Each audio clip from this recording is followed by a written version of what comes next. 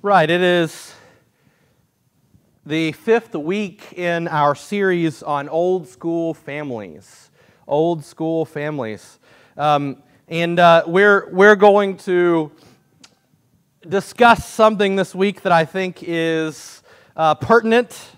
I think it's relevant to our life today. If I sound like an old person sort of shaking my fist at society, I'm sorry. That's not what I intend this week. But I am going to get a little bit like that, I think, probably. But I want us to look at another fire quencher in the family. Okay, those of you who have raised kids, you'll probably recognize this. Those of you who are in a relationship, maybe you are married now, and you have, maybe you don't have kids, but maybe you found that technology makes things a struggle in your family. How many times have you gone out to eat and witnessed a couple sitting at the table and they're not talking and they're both looking at their phones? Okay, this is not just an issue for young people. In fact, the people that I see glued to technology more than anybody today is older people. Like every old person I know can't get off Facebook and is obsessed with Candy Crush. And it's not just a young person's thing anymore. Technology has become something that's accessible for all. And so I want to talk today about how when we go real old school and we go back to the Bible, we will find warnings that technology can be a dangerous thing. It can be a fire quencher. It can be a fire quencher. And certainly in our families, in our marriages, in our relationships with others, it can be a big problem. So I want to start out by giving you a theology of technology. A theology of technology. The definition that I'm going with today for technology is manipulating, utilizing, and creating with God's resources. That's what technology is when you boil it down. Okay, it doesn't have to have, technology doesn't have to have circuit boards. It doesn't have to be electronic. Anything that manipulates, utilizes, and creates from God's resources can be technology. When we think about the way that information is spread today, and you think about that, the history of that throughout time, the way that information has been spread throughout time. Back thousands of years ago, if you wanted to spread the word about something, you had to walk or ride some sort of mount, a donkey or a horse. Then the chariot was invented, the wheel was invented, and then later on, years later, the locomotive was invented, and even further later on, the car was invented, and then the airplane, and who knows what's going to be the future. And now you can spread information without even moving. You can spread information over the internet. Technology is utilizing the resources that God put in our world and God put within us, in our brains. That is technology.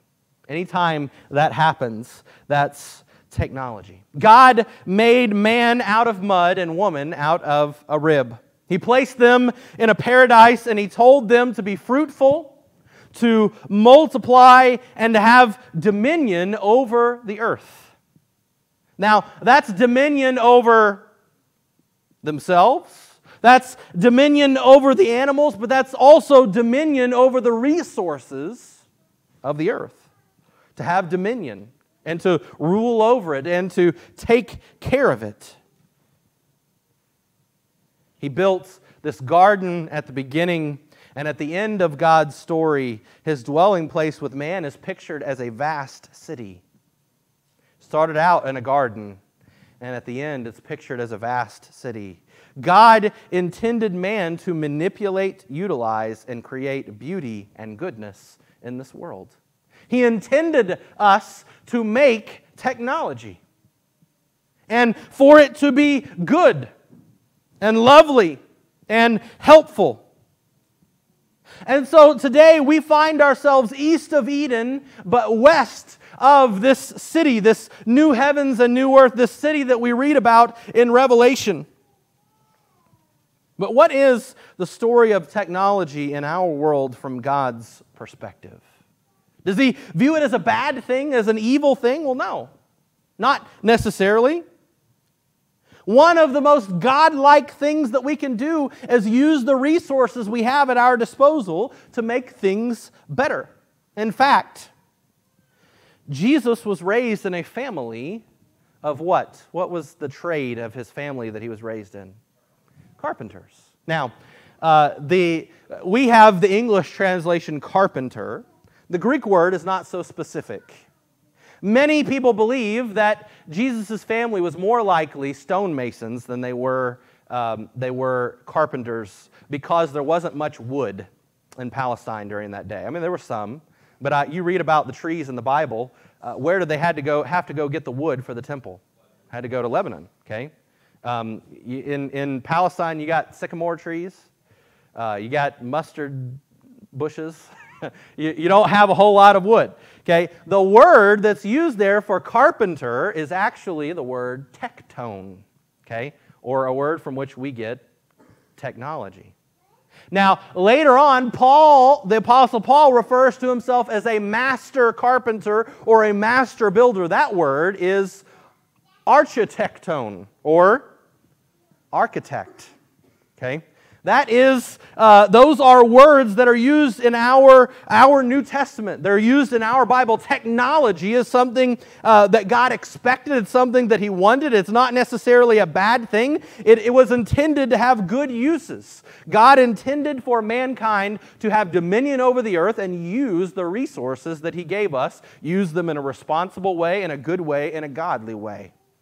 God wanted us to make technology. In fact, technology pushes back the results of the fall. The fall of Genesis chapter 3, technology helps push those things back.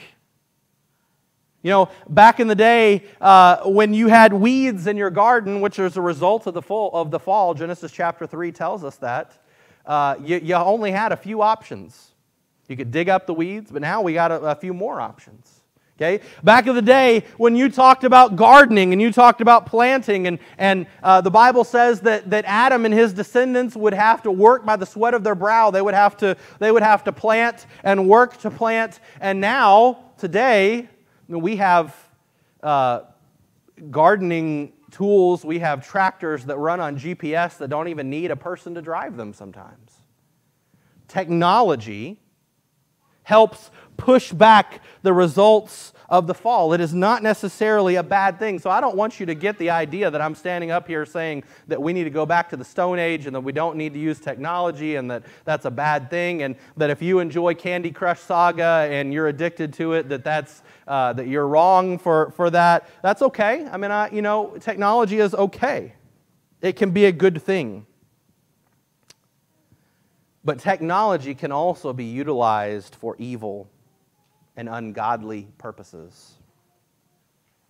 Or it can be utilized for neutral purposes that aren't really good, but they aren't really bad. And that can become a distraction and a fire quencher as well. So, I want us to kind of go through the Bible and talk about technology a little bit. And I want to give you, first of all, an example of technology gone wrong. Now, this process of technology going wrong started in the Garden of Eden. It started in the Garden of Eden. Adam and Eve did not utilize God's creation respectively or effectively. They tried to use God's resources in a way that they weren't supposed to be used. Okay? The tree of the knowledge of good and evil, they misused that tree. They misused it. They used it for their own evil purposes, and that started a long line of people using God's resources for evil purposes, which is a bad use of technology. This sort of culminates and becomes a very large thing at the Tower of Babel in Genesis chapter 11. This continues, it grows, and it grows, and it grows, until we come to Genesis chapter 11 at the Tower of Babel. This misuse of God's creation spiraled out of control until mankind hit rock bottom at Babel. They defiantly decided that they were going to build a city, a tower, a society without God and without His blessing. That is the problem with the Tower of Babel. It was an intentional decision to do it without God. That is what happens when mankind tries to build its kingdoms without God. In fact, Babel, the Tower of Babel, is known later on, that instance is known later on in the Scriptures as Babylon. And Babylon serves as an archetype for all human nations, all of them being attempts to do things without God, to do things outside of God. And so they used the technology, this great and fancy technology. You're going to be so shocked about the technology that they used at the Tower of Babel. It was a fantastic and new technology. You know what it was? The brick. Okay? The brick. They used the technology of the brick to snub their noses at God, and God responded by reaching down to confuse and scatter them. He confused their language at Babel. And so this use of technology at Babel marks the point at which mankind really, they went off the rails at Genesis chapter 3, but at Babel, at Genesis chapter 11, it was solidified. Mankind has gone off the rails. Now, interestingly enough, our Lord is the Lord of all technology, even evil technology. And so it is not a surprise to us that we find as we read the Bible that He uses one of the most evil technologies to accomplish His will. The cross was the reversal of Eden. The cross of Christ was the reversal of what happened in Genesis chapter 3. The curse of Genesis 3 through the misuse of a tree is poetically dealt with by God. God becomes a human like Adam and Eve, and He becomes cursed on what? On a tree, a cross. A Roman technology designed to inflict pain and suffering. God becomes a curse to lift a curse. Listen to 1 Peter chapter 2, verse 22. He committed no sin, neither was deceit found in His mouth. When He was reviled, He did not revile in return. When He suffered, He did not threaten, but continued entrusting Himself to Him who judges justly. He Himself bore our sins in His body on the tree, that we might die to sin and live to righteousness. By His wounds you have been healed, for you were straying like sheep, but have now returned to the shepherd and overseer of your souls. God took a ruthless technology, one designed to inflict pain and suffering, the Roman cross of crucifixion, but He used that technology for His purposes to save mankind. He took an evil technology and He turned it around. He also reversed what happened at Genesis chapter 3. The first sin happened with a tree, and the final great act of righteousness happened on what 1 Peter calls a tree. The cross was the reversal of Eden. And it goes further than that. Further than that, the cross was the reversal of Eden, but Pentecost was the reversal of Babel. And interestingly, today is, guess what? Pentecost. We are 50 days after Easter. Today is Pentecost, but I want you to think about Pentecost in Acts chapter 2. Eden started the curse and Babel spread the curse across the world. That mankind was confused, that they were scattered, that they would not be unified, that they would be against God. It spread the curse across the world, and the cross lifted the curse. And what happened on Pentecost 50 days later after Christ's resurrection served to spread the good news that the curse had been lifted. Pentecost fixed Babel. At Babel, remember, God was ignored and mankind used technology for prideful, evil purposes, and God confused their languages. At Pentecost, God made all the people present understand His purpose in their own language, and He built His kingdom on His purposes and intentions. Mankind tried to build their own kingdom apart from God, and so their languages were confused. God built His kingdom in Acts chapter 2 at Pentecost, and He unconfused their languages. They all heard Peter preach in their own language. It is the reversal of Babel. The kingdom, God's technology. If we are truly the people of God, we must use technology in a way that is fit for God's kingdom. Let us be Pentecost people, not Babel people.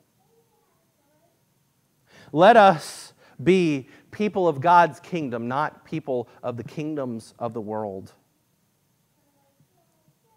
I want to leave you today with 3 ways that technology, specifically the media that we consume on our phones and tablets and TVs, can quench the fire of God in our families.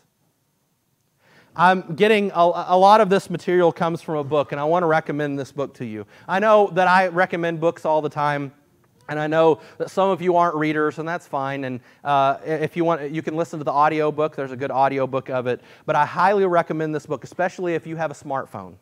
Okay? If you have a smartphone, I want you to read this book. It's called 12 Ways Your Smartphone is Changing You. Okay? And it doesn't sound like a religious book, but it is probably one of the most Christian books I've ever read in my life. It is filled with Scripture from start to finish. Fantastic book. One of the best books I've read. 12 Ways Your Smartphone is Changing You. Now, I would highly recommend that, and a lot of this comes from that.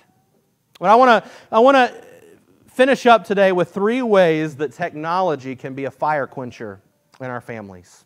With our kids, with our grandkids, with our marriages, with our relationships, with us individually. Technology, specifically technology in the form of things that we consume on our screens. Okay? Now, there's all kinds of technology out there that's used for good and that's used for bad, but primarily the technology that most affects us today is our computers, our tablets, our phones. Those are and our TVs. Those are the ways that technology is really affecting us today. So 3 things that I want you to take note. This is for husbands and wives. This is for parents. This is for kids. This is for teenagers. I hope this becomes a blessing to you. Number 1, technology often distorts right and wrong. Technology often distorts right and wrong. Romans chapter 12, verse 2, Paul tells his readers, do not be conformed to this world. Do not be conformed to this world, but be transformed by the renewal of your mind, that by testing you may discern what is the will of God, what is good and acceptable and perfect. Here's the deal. At all times, in every way that you are awake and that you are using your senses as a rational human being, you are either being conformed to this world or transformed to the image of Christ at all times.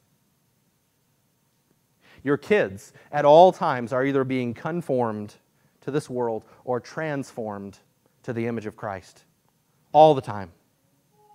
Those processes do not stop. It's always happening. Everything that we consume, everything that we hear, everything that we look at, everything that enters into our minds that we experience is either conforming us to this world or transforming us into the image of Christ. It's constantly happening. Technology very often is conforming us to this world. Now, this isn't to say that everything we consume has to have a Christian flavor. I don't think so. I don't believe that. Most Christian movies are terrible. Okay, they're just not good. I mean, if we're just being honest, there's a lot that are good, but most of them just aren't good.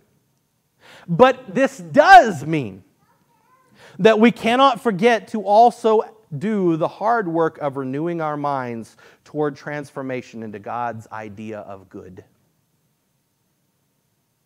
You are constantly being formed.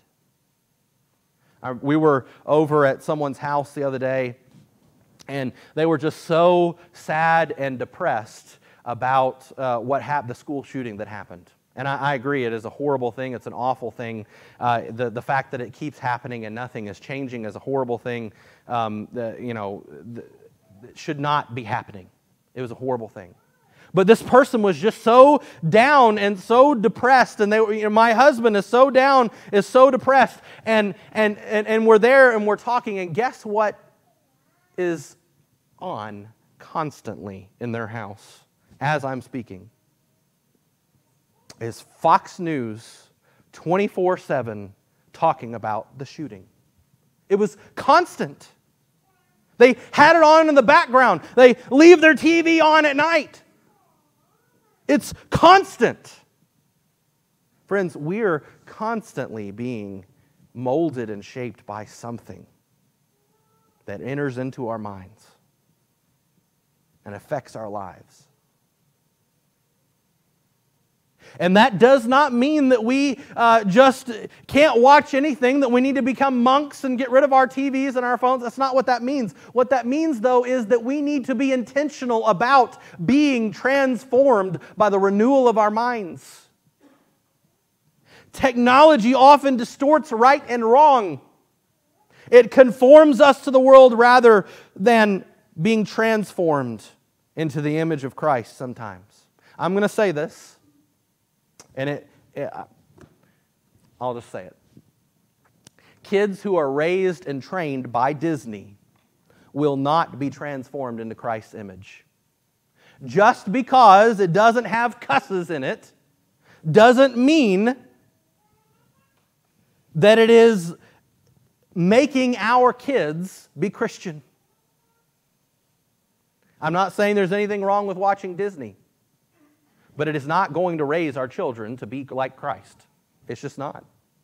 It is not that kind of media. Sure, it doesn't cuss. Oh, great. That's wonderful. But Disney characters are often sassy and overly dramatic and quarrelsome, and we wonder why kids grow up to be sassy and overdramatic and quarrelsome, because they have had that drilled into their minds.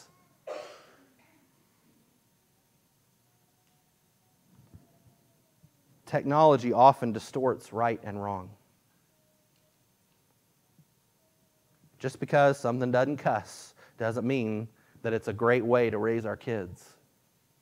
Okay? When did Christianity become, well, I just don't want that cussing in it? When did that become Christianity? Like the height of evil is that it has cusses in it. You may not feel that way, but I feel like that was like sort of the standard of Christianity. Well, can I consume this? Well, does it have cusses in it? That's our standard? Let's remember that technology often distorts right and wrong. Once again, not saying that we can't consume these things, but those things that are not specifically Christian are not going to transform us into Christ. So in addition to those things that we're consuming, that we're seeing, that we're watching, that we're listening to, that are not specifically Christian, in addition to those things, we also have to consume things that are Christian. technology needs to be utilized in good ways too. And there are wonderful things that we can use. I told someone this week, they asked me a question about something. They had a person at a different church. They have a VBS coming up, and they're supposed to talk about Jeremiah, and they were looking for resources. And so I gave them some resources, and I told them about the Bible software that I use. And I'm going to pitch this to you because I use it every day, and it is fantastic, and every person in this church needs to use it. It's called Logos Bible Software. And you can buy a package that has about $1,000 worth of books on it for $50. And it will give you powerful tools to study God's Word. And you can get it on your phone, and you can get it on your tablet, you can get it on your computer, and I highly recommend it. We need to utilize technology to know right and wrong, rather than simply allowing it to distort right and wrong. Number 2, technology often tries to replace love. Technology often tries to replace love. Now, more than any time in history, people are replacing relationships that are meant to be in person, committed, and covenant bound with relationships that are primarily experienced through a screen or image. I want you to imagine for a moment that you, the person you are married to, the only way that you can interact with them is through their reflection in a mirror. Okay? Let's say that I'm married to Kristen, which I am, thankfully, so good, okay? But let's say that I've chosen, rather than to look at her face to face and touch her and hold her hand and have an actual relationship with her, let's say that I have voluntarily chosen to turn my back and only interact with her as I look in a mirror at her reflection. What kind of relationship would that be? It would be a miserable one. Miserable. But in fact, there are people who are looking for love and acceptance and desire through something that is no different, through the screen of a phone or a computer or a tablet. Rather than finding love and acceptance with others, people are looking for likes and upvotes on social media. It's a problem. How many stories have you heard about someone who was bullied on social media and ended up taking their lives because their social interactions were all on the internet?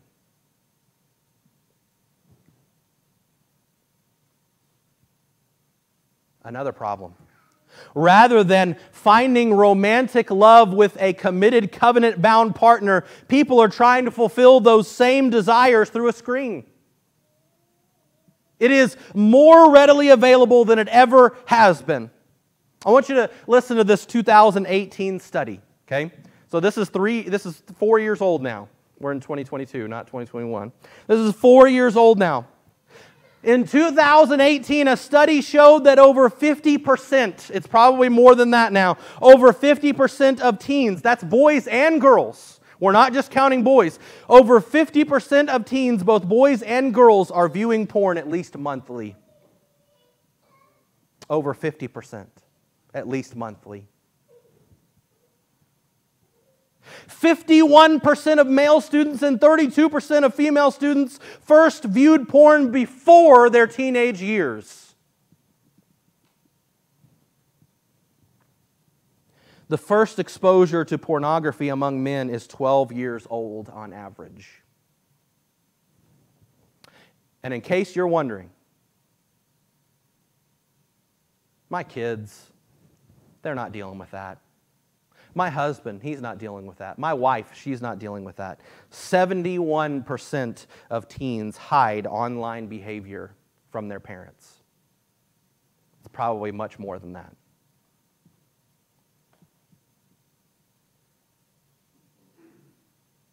Never mind the moral issues with this that don't line up to the Scriptures, but just the issue of trying to find love and acceptance and romance through someone disconnected through a screen is incredibly harmful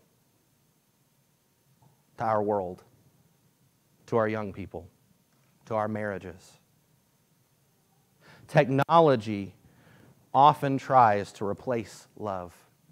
Love is always primarily face-to-face. I want you to listen to these verses about Jesus and His love for us. 1 John 4, 7 through 12. Beloved, let us love one another, for love is from God, and whoever loves has been born of God and knows God. Anyone who does not love does not know God, because God is love. In this the love of God was made manifest among us,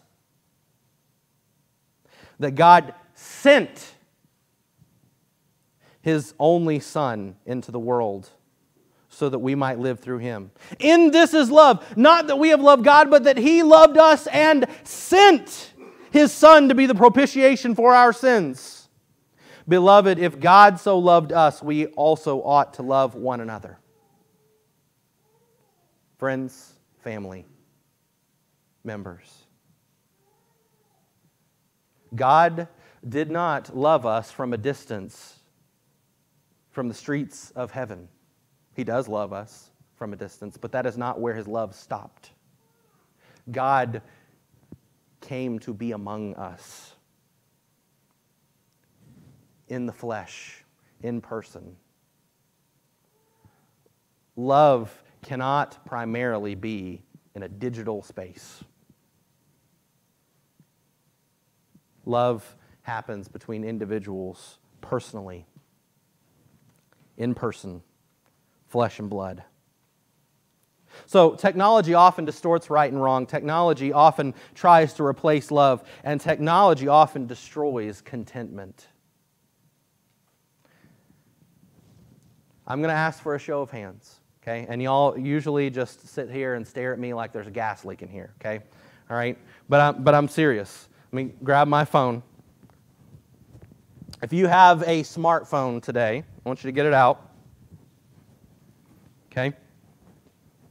If you have a dumb phone, you can get it out too if you want to, so you don't feel left out. Okay?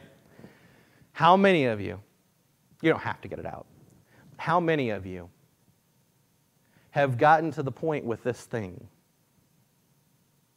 that it's just natural for you to pull it out and look at it without even thinking about it? Don't deny it. Don't deny it. It happens. It is so ingrained within us that we constantly are just looking at it. In fact, the other day, it happened to me. We're playing trivia, and I just got my phone out to start looking at Facebook, and then remembered, can't get my phone out. We're playing trivia, and had to put it down. But it was an unconscious thing. Technology often destroys contentment. We have come under the power of technology, and we are not content unless we can use it. Paul says to Timothy in 1 Timothy 6:6, but godliness with contentment is great gain. What we want is to be content and to be okay. People who make apps and games and shows and media want you to be addicted to it. It is in its very design. In fact, they design the things you consume to be addicting so that you keep coming back to it. Technology has trained us to not be content unless we are entertained. If you don't believe that, talk to a kid about what the worst thing in the world is. When it all boils down to it, the worst thing to a kid is being bored. That's it, being bored. That is the worst thing to a young person. Popular comedian Bo Burnham captured this in one of his songs when he says this about the internet. He says, apathy is a tragedy and boredom is a crime. Anything and everything all of the time. That's what our world has come to. We have to constantly be entertained. And it has destroyed our contentment. Our scripture reading from this morning, 1 Corinthians 6:12. All things are lawful for me, but not all things are helpful. All things are lawful for me, but I will not be dominated by anything. The Apostle Paul, almost 2,000 years ago, said this: technology is lawful for us. It can be a good thing. It can be a great tool. It can be something that we absolutely, positively ought to use and use to our advantage. God expected us to. In the beginning, it was a garden. In the end, at the end of the Bible, it's a city. God expects us to build and make and create. Technology is not necessarily a bad thing, but it is not necessarily always helpful. And it will quench the fire that we have for God, the fire that we have that husbands have for wives and wives have for husbands, the fire that children have for God, that they have for their parents, the fire that parents have for their children. It will quench that fire very quickly if we let it. We cannot allow ourselves, as Paul says, to be dominated by anything. This Pentecost today, let us be reminded to put technology back in its proper place. Let us be reminded that Babel, the ultimate expression of mankind using technology to thumb their noses at God, that God has reversed that and that He has created His kingdom, and that we, as part of God's kingdom, as people who have been raised with Christ, that we have to put it in its proper place. We have dominion over it. It must not have dominion over us. That is when the fire becomes quenched. It must be for God's glory. If you need something today, I don't know, maybe you're addicted to technology, maybe you're addicted to your phone, maybe, I don't know. Maybe you need the prayers of the church. Maybe you'd like to have a Bible study. I don't know what you've got going on. We'd love to invite you. We have here what's called an invitation song. During this song, you can come talk to us about anything that you need. We'd love to pray with you. We'd love to help you. Won't you please come as we stand and as we sing?